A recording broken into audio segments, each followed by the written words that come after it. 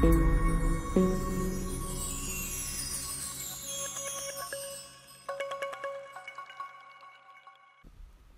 Young and the Restless spoilers tease that Victor and Adam both get thrown in the slammer together.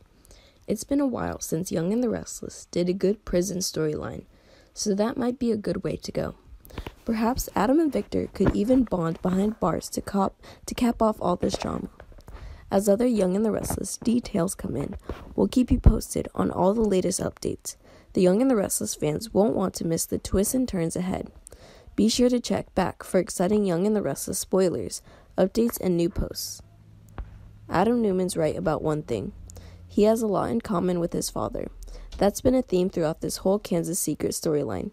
Adam's always wanted to show Victor Newman, Eric Braeden, that they're just alike. In some ways, that's true since Victor's been known to be pretty ruthless over the years. Victor and Adam also have a great love for their children, which Victor proved by trying to shield Adam from the horror of what he did.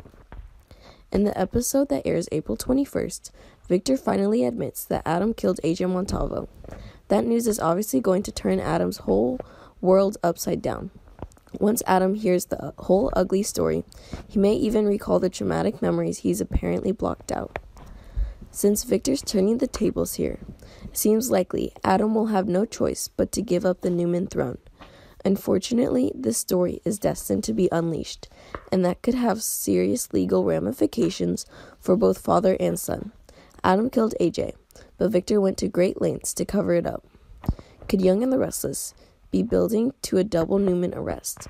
The Young and the Restless spoilers state that Victoria Newman's actions could do major damage to Newman Enterprises. If Victoria somehow leads to this story getting published, and the whole truth unravels as a result, Victor and Adam's arrest would be quite a blow to the company. It would also line up with Victor and Adam